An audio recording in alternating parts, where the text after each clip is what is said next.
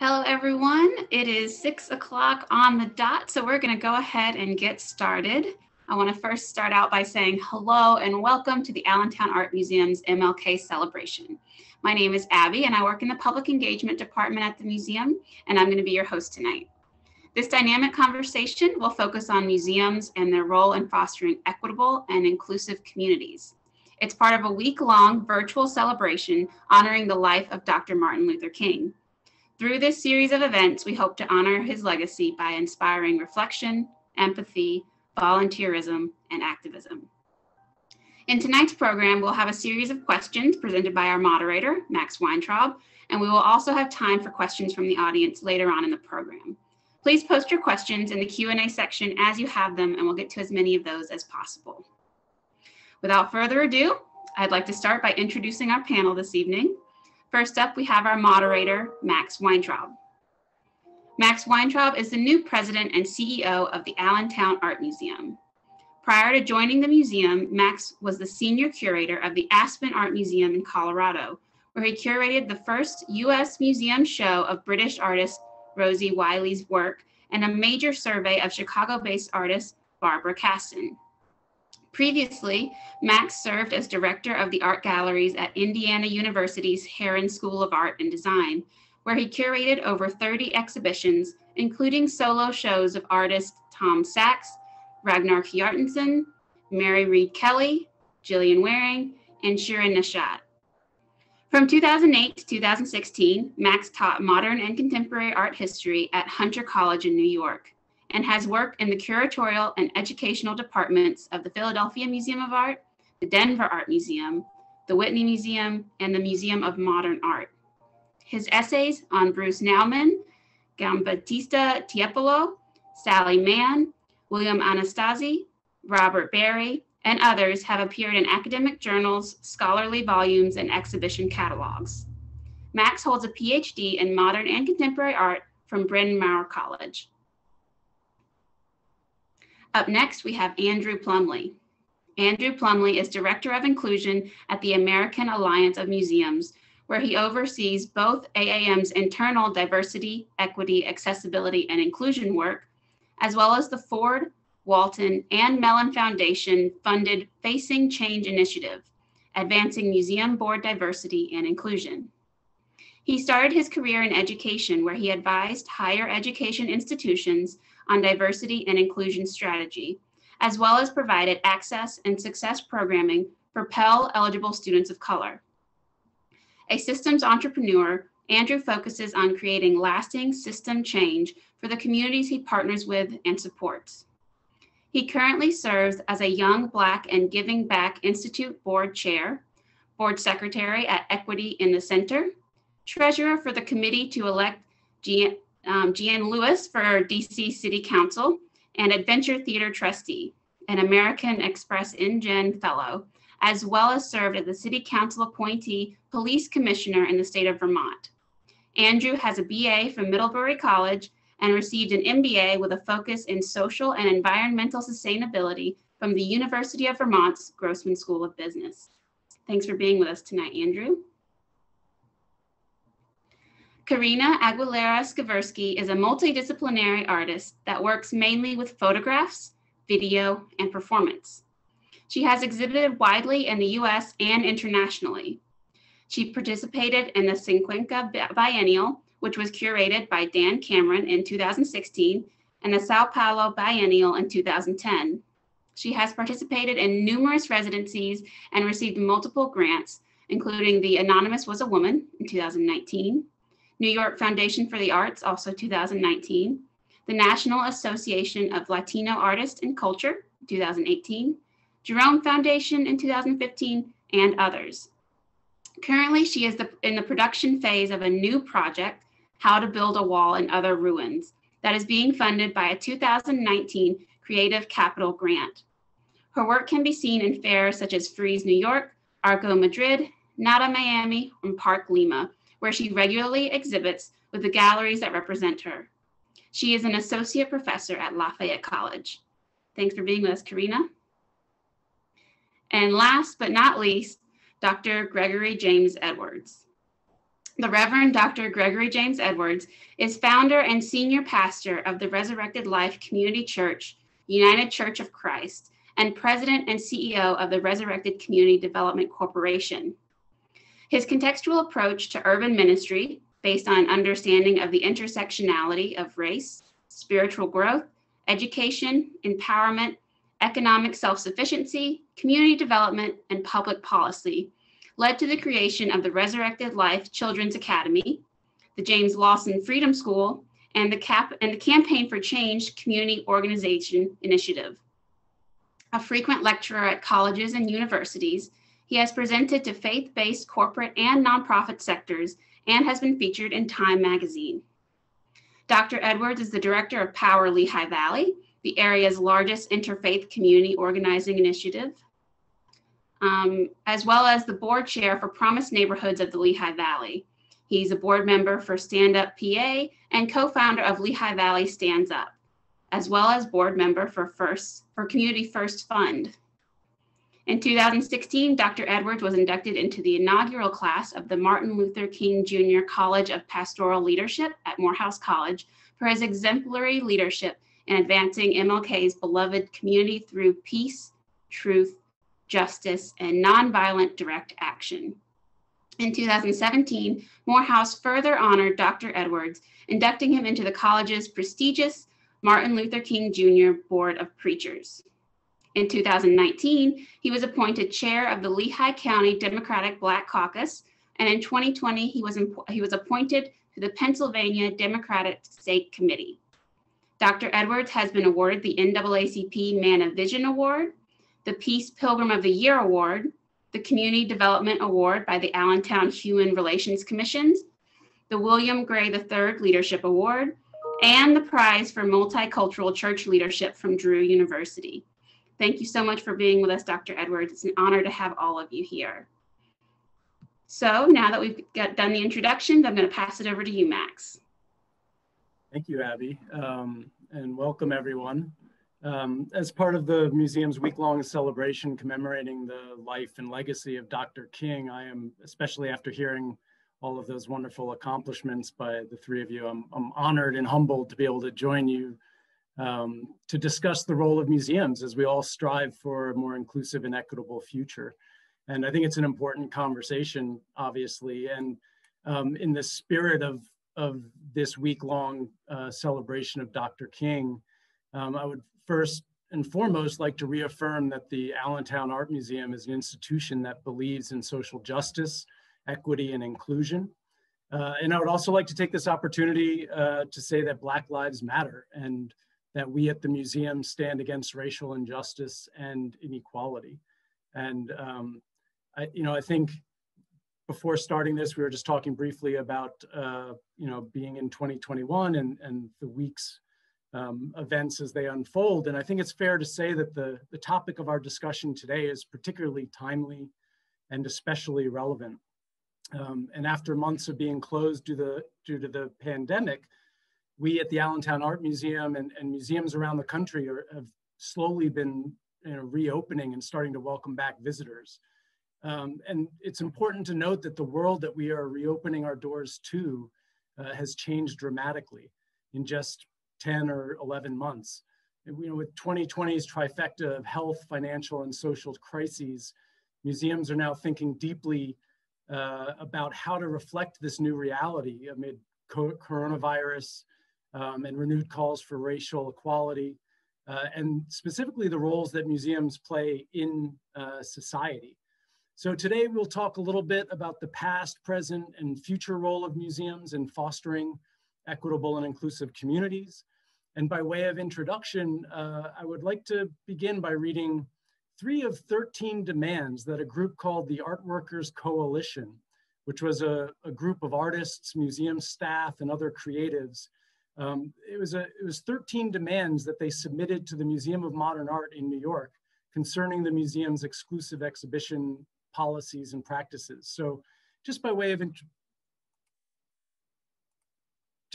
introduction, let me just read these to you.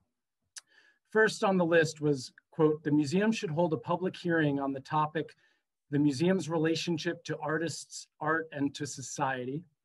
The second demand was a section of the museum should be devoted to showing the accomplishments of Black artists. And the third demand was the museum's activities should be extended into the Black, Spanish, and other communities. It should also encourage exhibits with which these groups can identify.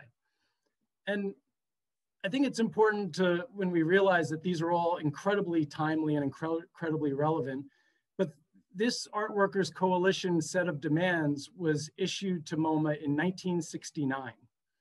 And I just think as we take that in and sort of process that, and this is from creatives and artists and art museum workers, and we think about what that means, given the conversations that are going on today, I'd like to just sort of open it up to our panelists here and think just first and foremost a little bit historically, the historical context that we're inheriting. The mantra "museums are not neutral" is a message and a call to action that's been around for generations. And I think it's important to open our discussion, with this historical context and thinking about the knock-on effects of the exclusion and the inequality in museums that the Art Workers Coalition was laying out, 50 years ago. So I'd like to start, with these three wonderfully unique vantage points: director of inclusion at the American Alliance of Museums, an artist and a college professor, and a reverend and a leader of an urban ministry. From your respective vantage points, what is a museum's role to the communities that they serve? And how have those exclusions pointed out by Art Workers Coalition and a number of other artists and collectives over the decades, how are those exclusions manifested themselves historically in the context of museums and a community's relationship to them?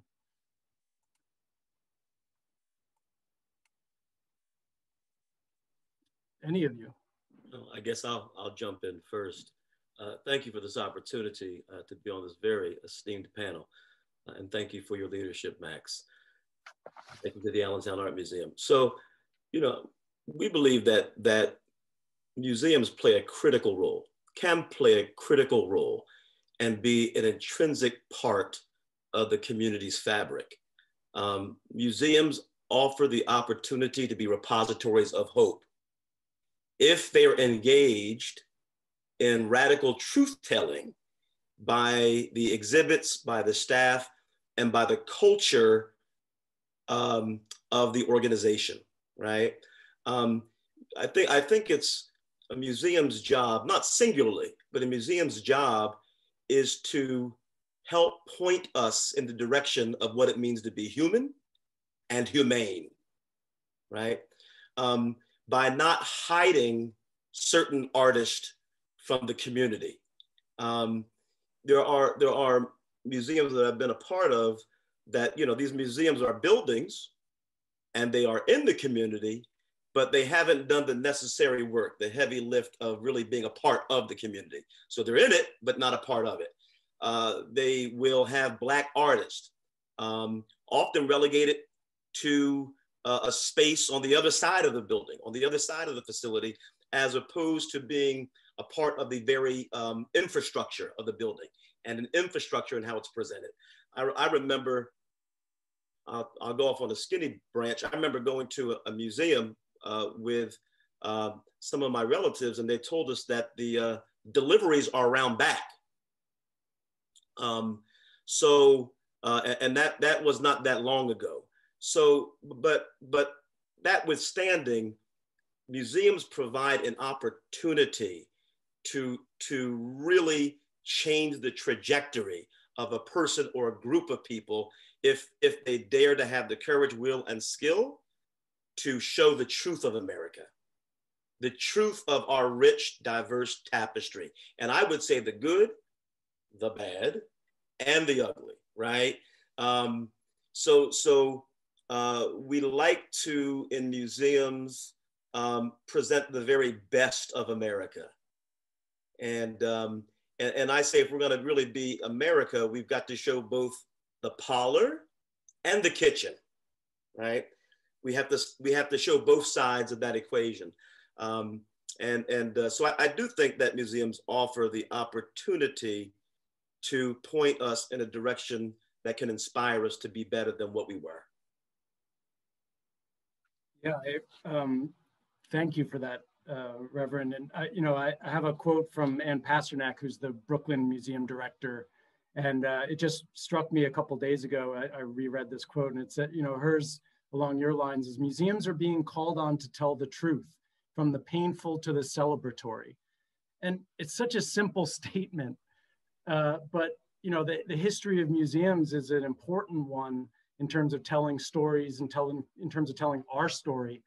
And in part of storytelling, telling the narrative of the communities is to tell that truth, however uncomfortable that might be. So I think that's an incredibly important point to raise. Andrew or Karina, would you like to? Yeah, I was gonna just to echo what the Reverend was talking about. I mean, really talking about structural racism. And so when I think about, as an artist, I mean, museums, I think like the importance of museums for me is so huge, right? I mean, it was like the second that I could go to a museum after things started opening up in New York, I was, it must have been days, like when the Whitney opened and I was there. So, I mean, as a child whose parents are not artists, I remember like every museum experience that I had. And I see museums as directly speaking to me, even though there was a lack of representation in terms of race and gender, even though I still have a connection to what was presented to me, right? I have a connection to all of those, genius white men, right? I still have a connection to that. I understand even that there's a place for that, and I've learned from those artists, right? I think personally that's because of that lack of inclusion, however, I think as a woman of color, it was hard for me to even begin to identify that I could be an artist, right? Like that was a possibility. So I see that as on the one hand, and then the other experience is like, I see museums really playing is a role, an educational role. And so I think, that when I see children going to museums, it's like, I actually, I was lucky. I feel like the times that I went to museums was with my parents, even though they were very few and far between. And my father didn't know what was going on. And my mother we just always ended up in the anthropology section because that was her interest. But I mean, when I see children at museums, I think that's how you foster that love, and it's intellectual and it's creative and it's emotional. And so I see museums as just so integral to our cultural lives. I just want to echo both what Karina said and Reverend Dr. Edwards. And I also want to thank you, Max and Abby, for putting this on tonight. I think it's really special. And I want to specifically thank you, Max, for making the statement that Black Lives Matter, because I think in the last 4 years, we've seen what silence does and can do. And so I think making sure that we're continuing to make statements, affirmative statements, about what we believe is imperative now and in the future. We've learned the hard way many times over what it gets when what silence can get us. And so, but I also, you mentioned kind of museums are not neutral, and how that kind of framework and thought has been around for a long time. And I want to give a specific shout out to Latanya Autry and Mike Marakowski, who are really really foundational in at least the reframing and kind of the co-producers of this, of where we are now with the Museums Are Not Neutral movement. And I think, you know, it's a significant to state that many or most of the art museums in their very conception were built on stolen land from Native and Indigenous people in this country, and often still have a significant amount of stolen art in them of brown and Black people as well. So I want to name that as something that we have to tell the truth about and reckon with as we, you know, continue. And talking about the history of museums and the institutions often can be framed as a negative because of all of the things that have happened to exclude and other. And I think it's important to name them, but also name what Karina and Reverend Dr. Edwards were talking about. But for, you know, from the very founding of many of these institutions, it was framed through very much the academy, and at the very heart of its teachings are still remnants and the legacy of white supremacy, from the people that attend the museums, from the people that work within the museums, to the very values in which art museums have historically held. And that value, that lie in the construction of race, that has produced, you know, specific and, you know, horrendous, disparate outcomes between people and society, is all built on that kind of grotesque lie of a hierarchy of human value in many ways. And, you know, I think in other words, you know, some human beings just by their very existence and skin color are valued more or believed more or listened to more than others. And when you take that lie that's permeated in all of American society, you know, and kind of the context and social experiment, which is the United States, and move that into art institutions, that translates into a history of exclusion and bias and the structural racism that Karina was talking about. And I'll go off a skinny branch really quickly too. My first day at the American Alliance of Museums, I was facilitating a dialogue between multiple art institutions, their leaders and board members. And when one board member said that, you know, their board was 100% white and their staff was 90% white, but they collected 100% African art.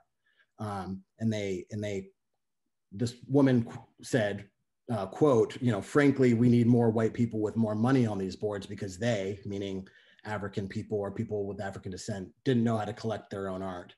And that she thought it was her role to teach them or us how to collect and take care of that. And I was so taken aback by that. It took me a while to kind of get centered again. And I remember thinking, wow, she really said that out loud, felt comfortable saying that out loud in public in front of hundreds of people. And she literally has no idea how profoundly racist that is and profoundly problematic that is. And I think that dynamic is at play at many of our institutions and in many different forms. And that particular dynamic around, you know, who is art for, who is our audience, who gets to work at museums and who's on our boards, or who even kind of gets, who even thinks is deserving of our time and design, is wrapped up in that legacy of institutional models of exclusion and structural racism. Yeah, I think that's an important point in the sense that, you know, the knee-jerk reaction when it comes to sort of how, you know, the role that museums play and can play is through, you know, the works on their walls and on their pedestals and the exhibitions that they put forward. And by all means, that puts forth a very compelling and strong narrative that seems objective and authoritative and can be insidious if not, you know, mindfully and thoughtfully put together. But there's the sort of the other structures and hierarchies in museums and in the art world in general, from boards on down, that play a profound role. And so I see you all nodding. You know, maybe Andrew, and if any of you want to speak to this point, but I know Andrew, you've done some work, I think, with Facing Change about you know, diversifying museum boards and the leadership. I wonder if you could just speak a little bit about that and just maybe expand on that, your last thought, just how important that is to, it's not just about money. I mean, we fundamentally need to, change how we define support and stewardship of museums. But can you just talk about some of the inroads that have been made in unpacking and really deconstructing the board structure in museums around the country? Sure.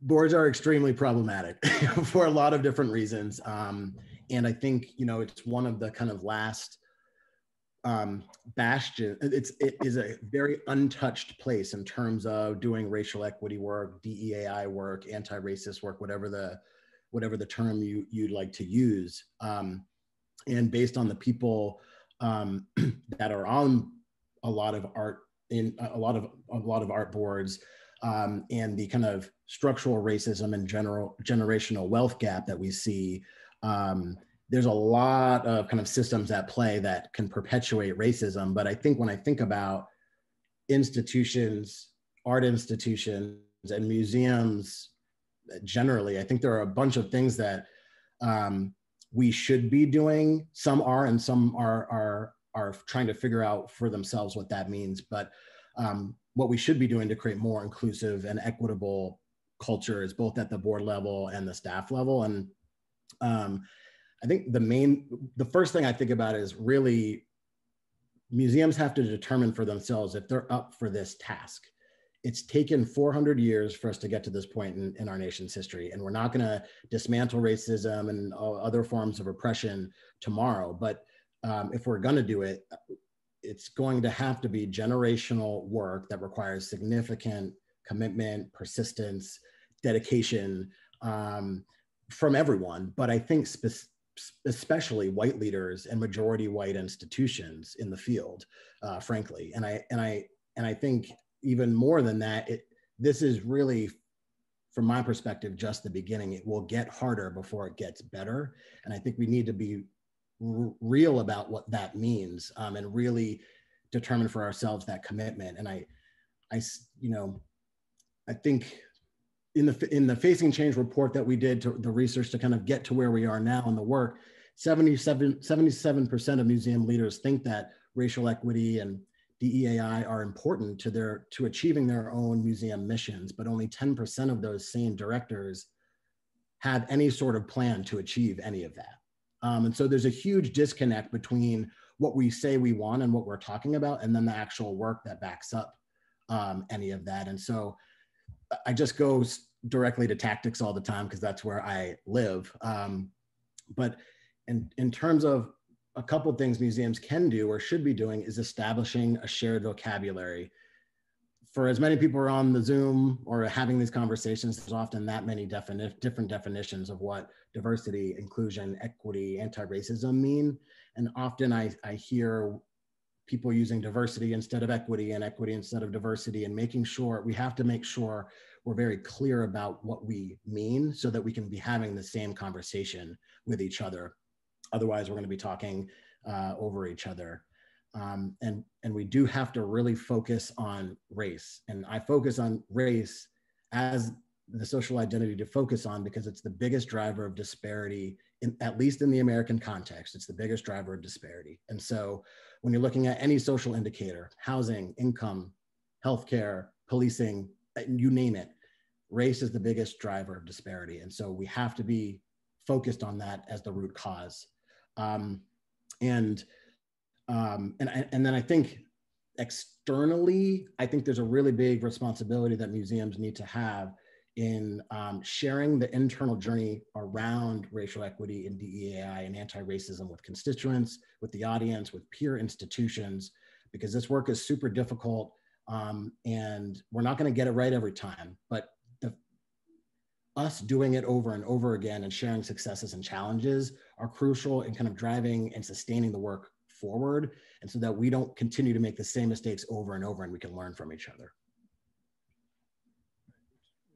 Those points from 1969 show that, while we've, certainly made gains since 1969, we are, if 2020 showed us anything, it's that we're still a country riven by inequality and racial division and other divisions. And as you mentioned, you know, the DEAI, diversity, equity, access, and inclusion, you know, many museums, even before 2020, I think reported that as an organizational priority. But, you know, in order to implement on an organizational level that support, you know, in order to achieve that equity and inclusion, I think is still, you know, hasn't yet obviously been attained. And so I just want to think about the moment and you know, right now, and I have a Vanity Fair title that, you know, there was an article that said, you know, what should a museum look like in 2020? And the subtitle was, as the art world experiences renewed scrutiny, curators, administrators, and artists imagine templates for change. So, you know, this is still necessarily and obviously an ongoing project, one that won't be resolved, as you suggest, Andrew, anytime soon. But looking to the present and the recent past, what are, you know, internally and externally, you know, what's the museum's role in and the responsibility to the communities it serves in 2020 and beyond? And, you know, what are some of those necessary internal steps, you know, to foster an inclusive institutional culture that will allow us to create lasting change?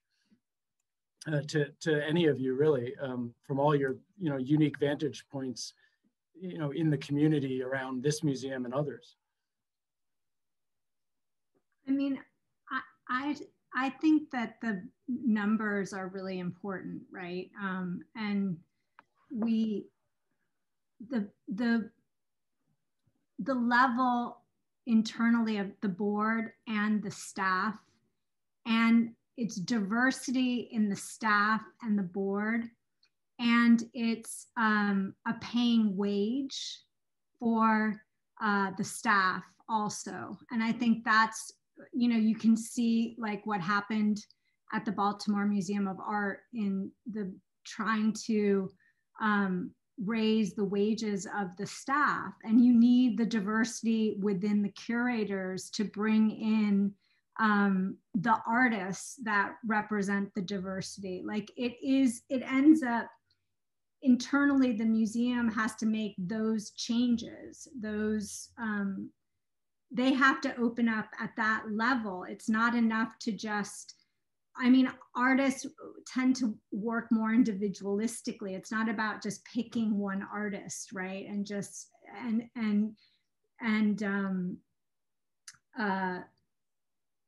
you know, just giving that one artist a show. It's about creating a consistency and longevity and having a plan that goes beyond just responding to 2020, right? Sustainable change needs to be sustainable. Absolutely. And, you know, if we think about this moment, and maybe we haven't had too many opportunities to, you know, take in what museums have done to address some of the ongoing and specific issues, you know, since we've been closed for much of 2020, but have any of you seen any successful ways that museums have responded to the various crises of representation and to the activism of the movements, you know, Me Too and BLM and other movements that have spurred some change in terms of the policies or the programs or the impacts this year so far? Can anyone report any, you know, really successful or innovative responses? I can't speak for the museums as institutions, but certainly artists, that don't have, oftentimes, I'll use the word, the albatross of white supremacy bureaucracy that has been known as museums, are taking to the street. And if you want to find the heart of the community, find the artist that is untethered. We consider our artists our prophets, our griots, our storytellers, And if you look at Black Lives Matter Plaza down in Washington, D.C., or in Oakland, or in other places, it's the artists working side by side with activists, inseparable. And I'm talking about visual arts, I'm talking about spoken word, I'm talking about music, hip hop, I'm talking about not being bound, because there's Dr. King called it the fierce urgency of now. When blood is running down the street, we are not afforded the luxury for the board to vote on whether it wants to adopt a diversity, equity, accessibility, and inclusionary clause within its bylaws, right? So that is one of the strengths of our community. And I don't speak for the entire, of course, the Black community, brown community is diverse, we're not monolithic, but we still see overall museums as white institutions that are shrines, are coliseums of white cultural privilege, right? And so if you are, once again, I don't want to paint a broad brush, but if you are a young child of Black African heritage and you are integrated or onboarded into the fine art world, it still usually is with a white worldview lens, right? So this notion of changing the institution of the American Art Museum, I think one of the, not unlike any other institution, I mean, in this regard, right? White supremacy is in the water of America. It is in the pipes. It's in the pipes, it's in the water. We can drink from a fountain that says colored or white, but we're all drinking the same water. It's going to kill white folk too. It's just going to kill them slower.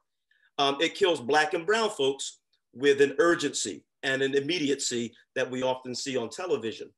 So for an organization that's been enshrined in the privilege and protection of a worldview, even if it's false, to change that worldview, that is really going to take a fundamental internal shift of person and of power, because now you're talking about who's going to finance. I have not found social justice financing to be at the top of most philanthropic enterprises. It's just so when you start talking about who's going to fund, who funds justice, oh, there's some folks, but by and large, you are talking about dismantling the very identity from which people have gained unfettered amounts of privilege. And so it's not by a mistake that race, we can do great reports on race. We are wonderful at writing white papers, summarizing, intellectualizing. The church overall is very good at that too. We write a whole lot of resolutions about reparations and do nothing about it, right? We like to talk about it because ultimately to do something about it, there's gotta be a shift. There's gotta be a shift in power, in perspective, and persona. That almost can cause someone to go through some type of cathartic moment. And when you've got a bunch of folks that think the same way, it becomes even more difficult. I see my hope in the streets of young artists. Yes, yes to all of that. You touched on so many great things. You know, young Black and brown artists being the prophets, being the people that really are moving a lot of this work forward.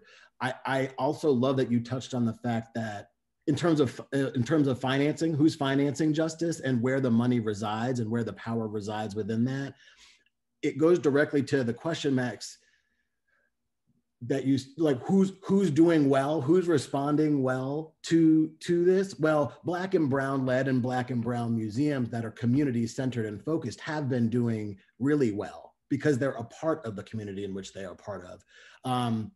White led organizations are the ones that are getting the cancel letters. They're the ones that are getting the dismantle X and you know, executive directors and whoever get, calling for their resignations. And so I think it's almost two different types of institutions that we're talking about. And I have, unfortunately though, I've seen that the Black and Brown led and the majority Black and Brown folks on the staff are so under-resourced that they've struggled the most during COVID. So although they're helping their communities in different ways and maybe better, they're also the most under-resourced because of the inequity in financing throughout, in the museum field generally. And so I think that's something that we're going to have to fix, and ultimately we can learn a lot from these smaller community-based museums. But for the white-led ones, I think there's like a couple specific things that that in terms of practices that I've seen folks start to do with a little bit more urgency that I think will ultimately help. And Karina touched on it, which is like the numbers do matter. Representation is a start. It is not the end, but it does make a difference. And so I think the first thing I've seen museums start to do is disaggregate their data by race. And so you should be disaggregating your data in every way in terms of social identities, but specifically by race. So in terms of hiring, in terms of retention, promotion, professional development dollars, at every level, from C-suite to mid-management to even to security and volunteers, disaggregate your data. And you can't do anything about any of the inequity until you get a baseline of where you're at. And so you need to disaggregate the data. And some other things that some institutions I've seen get, they've had a lot of practice, but they've gotten better at is accepting feedback, both kind of in the cancel culture call out way and the call in, but creating some consistent feedback loops, both within staff and within your community is integral to doing this work. And I have a colleague that has a sign that says feedback equals love. And I think that is a really great framing. It is a gift. Getting feedback is a gift. And I think most institutions' posture is defensiveness. And I think that the more we can move away from defensiveness and really treat feedback from the people that care most about us and the people that we say we care most about, treating that really as a gift is really, really essential. And then the last thing is hold the CEO or director accountable with specific measures. The board can absolutely do that, and so can the staff. But if if your community is X% Black, X% Latinx, X% Native, Indigenous, well, you should have some conversations about saying, should our staff and board mirror our own community? And if your community isn't that diverse, well, should it mirror the demographics of the changing nation? There are plenty of ways to, and if the CEO is not accountable, can't do that, maybe there should be another director or CEO. I think it's really at that point. And so there's many measures you can put in place, but holding that CEO accountable is imperative as well. I would just add quickly, if anyone watching has any questions for our panelists, that feel free to put them in the chat and we'd be happy to address them. Karina, would you like to add anything? I was just going to mention, the Reverend Doctor's idea about the history of museums, and it really is hardwired into the origin story of museums, the DNA of museums, that white supremacy and the dominant narrative that has historically been told. And I think it's, it'll take generations to unpack that, or it has taken generations to unpack that. And I think we'd be naive to think it's going to happen in 2021 just because of 2020. But I would point out that there's been some incredible progress made. I mean, I think this week, the Guggenheim hired Naomi Beckwith as the first chief curator. As a person of color, which is incredible and long past overdue. But when we think about, Andrew, you just mentioned about accountability and, sort of real tangible metrics to measure progress, not only from the community, but internally. I think those are really important. And I know that there are structures in place, and there's different, Museum Hue, and there's different sort of organizations that have been popping up over the years to address leadership in cultural institutions and whatnot. But Karina, go ahead. No, I was going to say that, and I'm not sure why this occurred to me, but I think another issue is like how much it costs to get into museums, right? Like that is really huge. And the Bronx Museum, I was thinking about these, community-based museums that end up having some of the similar problems that the bigger museums have, and they definitely have funding issues. I mean, I know El Museo del Barrio gets criticized for not being represented, because if it reaches a certain kind of level, then, it's like, how does it define itself? Is it just Latinx artists, or is it Latin American artists? How do you make, there's all these like weird politics around the smaller museums also that plays out a little differently. But making museums free, I think, is huge. I think I grew up for a lot of the time in what my childhood in Washington, D.C., and I thought museums were free. Like, I was like, what? They're not free? When I was older. But so there's that. And then I was also thinking about, how these things play out, like in Ecuador, for example, which is where I also partially grew up, and how, museums, the art museums play a much smaller role. It's a small, outside of certain areas, museums have a smaller community. It's like a very, it's a very, a community that's already interested in it. So it seems like, how do you broaden that interest? Because museums have such power. And I know that it's not directly responding to your question, Max, but it's just some of the things that I'm thinking about as we delve into this. No, I think the admission fee is obviously, a very important one, and that becomes a prohibitive barrier to entry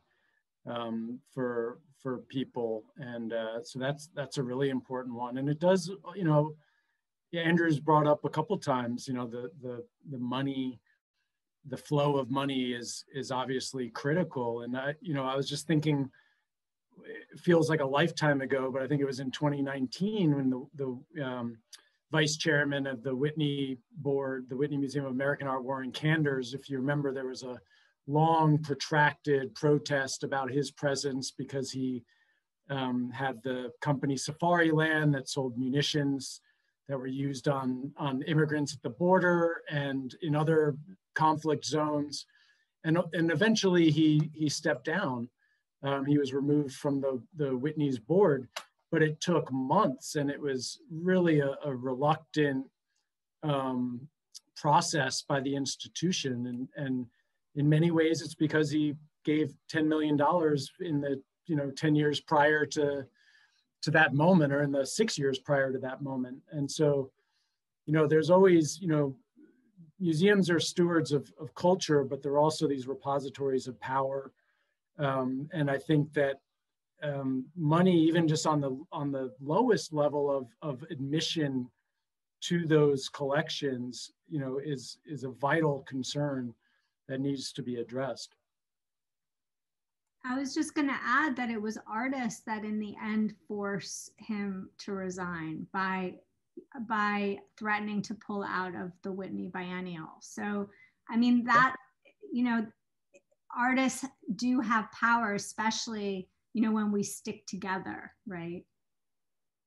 Absolutely. There started to become a sort of avalanche of artists threatening to pull out from the Whitney Biennial. That was, when it started, it wasn't, it was a couple months away, but as the protest grew on, it overlapped with the opening, and that was the stress point. Yeah, absolutely.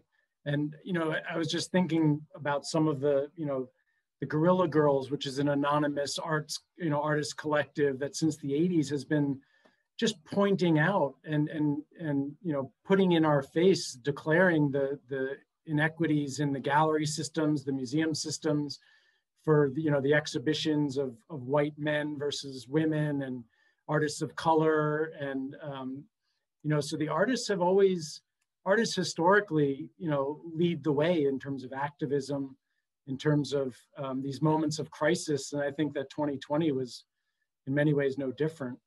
And I think arts institutions are obviously trying to do their part. And it's something that I think, obviously we're having this discussion, and hopefully in some small way, it might, participate in some change, whether by someone listening to us right now or just, setting forth in our own minds to recommit to change.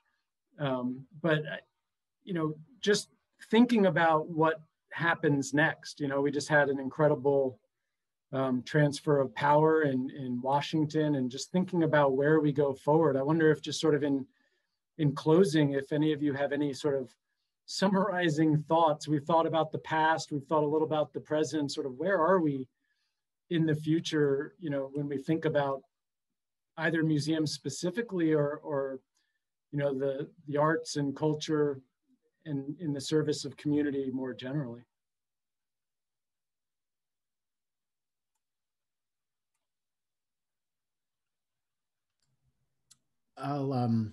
I'll just add, I think Reverend Dr. Edwards spoke a lot about kind of truth telling, real truth telling, the good, the bad, and the ugly. And I really do think that there's an opportunity to meet this moment with some real truth and reconciliation and healing. And I think that there's and I think museums actually should be in many ways the model for a broader societal truth and reconciliation process. We are the holder of stories and truth and culture. And I think it's something that we really, as a field, need to think about and start to act on. And I'm excited about that idea. And I've heard people, speak about this, and I think it's something that we should all move forward with collectively, because I think there's an opportunity now. We've seen the differences. We've seen white supremacy in action over the last 4 years in many ways. The insurrection on January 6th and how those folks were treated versus the Black Lives Matter protests in the streets. There is less of an opportunity to not acknowledge what's happening around us. And I think museums are the places that can foster that dialogue, bring community in, and go out to community to really start the truth telling, both internally in our own museums and where we're placed in, on the land, and how we even got a lot of our objects and art, to really doing the racial healing that we need by holding space or going out and creating space to do that. So I'm hopeful that the museum field will meet the moment, what you were talking about, Max. Yeah, I think museums are well set up to have those difficult conversations, whether it was, around Confederate monuments and whether, they shouldn't be on pedestals, but in museums where they can be contextualized and put into that larger conversation. And, the museum as educator is important, is a critical role moving forward. And we do have a question that came in from one of our viewers, and it relates to education. It's for Karina, and it said earlier, you spoke about education. How do you think museum education programs and internship programs have evolved in recent years to make the museum industry more equitable and accessible? And of course, internships and fellowships are incredibly important pipeline to diversifying museum staff and to avenues of participation and inclusion. So it's an important question. But Karina, would you like to answer that, or has anyone thought about that? I mean, I actually in thinking about there's that level, which I think is the higher ed level, right? Which is a great way to bring in, to give opportunities to students who might then become part of the community in the future. But I think it's through public education. I think at the very young level, at the elementary school level, at the middle school, at the high school level, though, I mean, how great, like what an important role museums can play for children. I mean, that seems, you know, the bringing kids in from the schools and giving them that opportunity or that access to bring art into their life. Like as an educator, I know, you know, I teach all these classes at a liberal arts school. I know that a lot of the students aren't going to be artists, but they're going to have an appreciation for art because they've taken an art class. And that is key, right? That's how I feel like through education, you build that community. I think as museums, you know, libraries in many ways have transitioned to becoming sort of these community centers where so much else happens. And I think museums in many ways are, you know, even before 2020, we're sort of transitioning to really be educational resource centers to supplement, you know, public school programming and private school programming and community programming in general. Yeah. Can I add here, Max, about the education departments in a lot of the museums that I'm seeing, at least from my perspective, is they often are the departments with the most BIPOC folks in them. That's one thing. So it is a great pipeline, but it's also the place, at least I'll make some very broad generalizations, but many of the education departments often have the most capacity to have and hold conversations around racial equity and DEAI. And so they're really driving, for a lot of the times, driving the institution's DEAI or racial equity practice most. And I think it's kind of a self-fulfilling loop in many ways. But that's kind of what I'm seeing around the nation at this point. I agree. I worked in education departments at the Whitney and MoMA, and I'm an educator who, you know, taught at Hunter and elsewhere. And, you know, being in the museum world with a educator's lens has been so rewarding, but also so important, I think, because you see that other side of what museums can do and how important that work is. Someone wrote, the sense of belonging education programs create in young students is so important and really can foster a lifelong passion. Absolutely. I mean, I have as my background the library from the Frank Lloyd Wright Museum at the Allentown Art Museum, a building by Frank Lloyd Wright that's in the Allentown Art Museum. And I have that in part because I grew up with the Metropolitan Museum's Frank Lloyd Wright room, which is from the same house.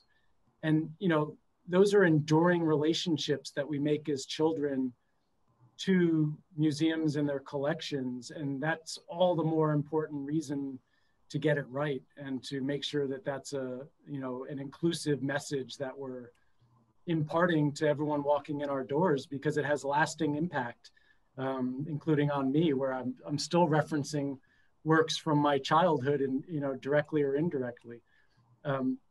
Reverend Doctor, I'd love to give you perhaps the last word before we wrap up, if you'd like to. We call that in my line of work the benediction. We'll take it. Well, you know, there's a lot of work that has to be done here, systemically, infrastructure, policies, protocols, internal work. But if we go on this journey together, of somehow transforming these institutions into community centers that can tell the whole truth and nothing but the truth, then I think museums will foster the inspiration to marry head, heart, and healing. And that's what we all need. I can think of no better sentiment to end this conversation.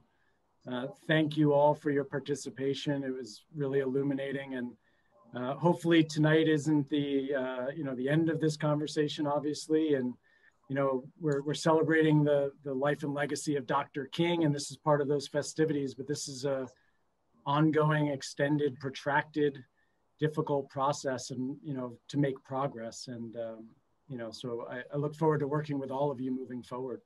And thank you to everyone who joined us tonight. And thank you so much. Thank you. Thank you so much to all of our panelists. Thank you, Max, for moderating. And thank you, everyone, for joining us and taking the time to celebrate the Allentown Art Museum's MLK Week. I want to give a really special thanks to our panelists for being with us tonight and for sharing your expertise and your knowledge and for being so candid throughout the conversation. It's times like these that really move people forward. I'd also like to take this opportunity to thank all of our hometown heroes. There are so many organizations and people who are working to make our community a better place. We've highlighted some of them as part of our MLK celebration. Dr. King believed in making a difference right where you are, and there's so many people doing that right here in the Lehigh Valley. So I just want to take a second to say thank you to each and every person who donates, who volunteers their time and works tirelessly to make our world better. To check out some of the other events and activities that we've shared for our MLK Week, please visit our site at allentownartmuseum.org and join us tomorrow night at 5:30 on Facebook for our virtual closing ceremony. Again, thank you so much, so much to all of our panelists. Thank you to Max, and thank you to everyone who attended tonight. We hope you have a good night and stay strong.